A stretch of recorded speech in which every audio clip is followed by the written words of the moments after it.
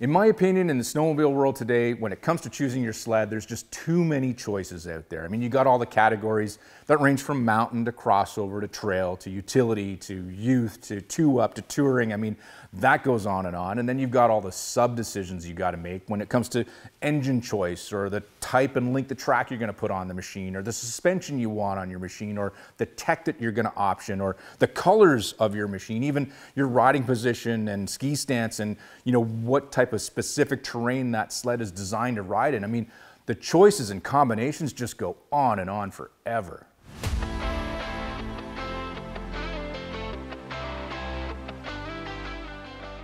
So I'm going to evaluate myself and try to figure out what kind of rider I am now. And in that process, maybe you can take some of my strategy and use it to evaluate what kind of rider you are when looking for a sled, new or used.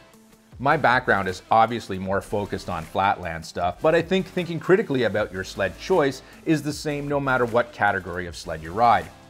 Out in the wild, I've seen a lot of riders out there struggle with their choice of snowmobile. On the trail, I've seen folks choose sleds way too spicy for their skill level, or have chosen sleds with too much engine or too much suspension. It's the same in the mountains with folks choosing sleds more capable than they are and getting themselves into trouble, or struggling to ride something that looks cool with a mile of track out the back while trying to ride in 6 inches of snow all day. Of course, you do you, boo-boo. I'm not going to tell you or anybody else what they should be buying or what they should be riding, but the better choice you make when it comes to selecting the snowmobile you are going to ride, the more enjoyment you're going to get out of a snowmobile season that's, let's face it, getting shorter and shorter all the time. To begin to narrow my riding style down, I'm not a two-up rider and I'm not a mountain goat either, but I am looking for decent power on the sleds that I ride. I also like fiddling with suspensions. I live in an area with lots of tight, twisty trails, but I also like riding big systems. So I think I've come to the conclusion I'm a performance trail guy. At this point in my life, I've had the chance to ride all kinds of different sleds, and I've been through all the fads and phases a typical rider does. Now, I just want to focus on the enjoyment of sledding. Let's start. I've already said I'm a trail/performance guy. Next thing to figure out is whether or not I'm a two-stroke or a four-stroke rider, and without going too far down that rabbit hole, I'm a two-stroke guy. I like the sound, I like the smell, I like how the power hits, I just like them. And I also accept their shortcomings like longevity and the extra cost of oil consumption. So two strokes are in, and that starts to narrow the field down, even cuts down on what manufacturers to focus on. Now, I pretty much fall in love with any sled I'm holding handlebars on, but like you would have to do, I want to narrow the field down to one manufacturer, so I'm choosing Polaris. Now, all companies are building great stuff, but I do want to put myself in the regular consumer shoes where most likely you only have one sled to ride and not a whole fleet of press vehicles from all manufacturers. Plus, I like Polaris, and I've been a fan of these machines ever since I was a kid when I was riding my 650 up there. At this point in my evaluation, I've determined I'm a trail two-stroke Polaris guy, and it's now the choices get interesting. And that's because in the Polaris lineup, they have 3 categories that I think I'm interested in: pure performance, luxury with a good dose of performance, and crossover performance. But I can only choose one. And let's start with pure performance, and I feel the sled that best describes this category out of the whole Polaris lineup is the late model XCR.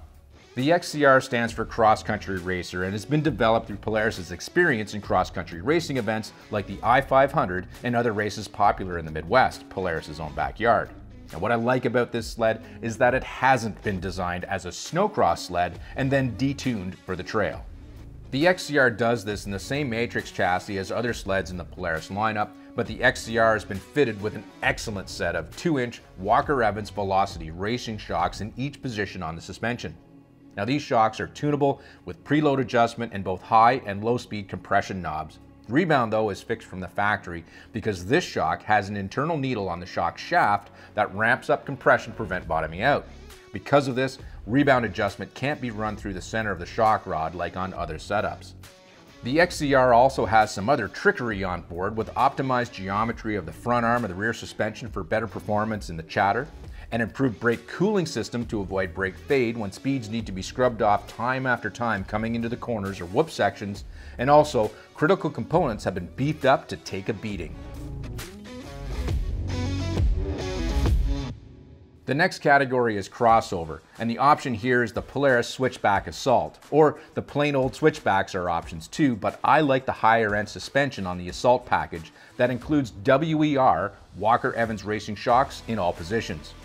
2-inch velocities are found up front, then 2-inch CAs in the middle, and regular old velocities out back. This is a very tunable package that can be optimized for more off-trail or on-trail conditions depending on where you're riding. But like all crossovers, there's a compromise to be made. To be effective, the Assault has to ride the line between on and off-trail performance, and because of this, it can't be optimized for either. Most obvious is the track that's a little too long for the trail and not long enough for really steep and deep snow you can find off-trail. Beyond the track, there are 3 engine choices here as well, which I will address later, but what is included here is the industry-leading 7S display, which I want to address now. This display is available on all the models I'm interested in and is something that I would want on any sled that I ride. Now, this is something that has definitely changed for me in the last couple of years. At first, I thought these systems were a bit of a gimmick, but the more time I spend with this type of feature on my sled, the more I miss it when it's not there. The last category for me is luxury performance, best personified in the Polaris lineup by the VR1 Boost. The VR1 option is available with 650 and 850 NA engines, but I'm going to go with the Boost, which I think makes this the ultimate GT class performance sled. Built on the now familiar Matrix chassis, the VR1 is just one small step down in suspension class from the XCR with its Walker Evans Racing shocks in all positions, but everything else about it elevates the experience for the trail rider. On the trail, the VR1 with any engine under the hood or track is an excellent place to be. Polaris has refined this sled to deliver on the high expectations of serious trail riders, yet hasn't overdone it. These are 3 pretty amazing platforms that are somewhat similar but also very different. And after going through the details of each, I think I've made my decision, and the sled that I'd choose is the XCR. But that's not the end of my decision-making process. Now that I've got my platform nailed down, the next choice on my list is the type of track, which is something you may or may not have a choice of when it comes to buying your sled, either new or used.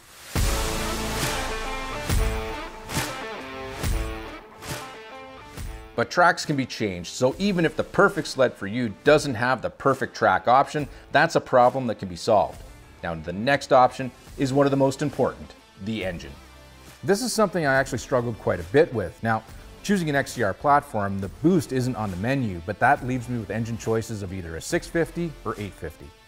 Engine choice can have a huge impact on costs for fuel consumption and insurance costs. And if I was staying more local to my home where the trail system is a little tighter, I would definitely go with the 650 for some cost savings. But I like to travel to some of the bigger systems, to places like New Brunswick, where a little more power can be put to use.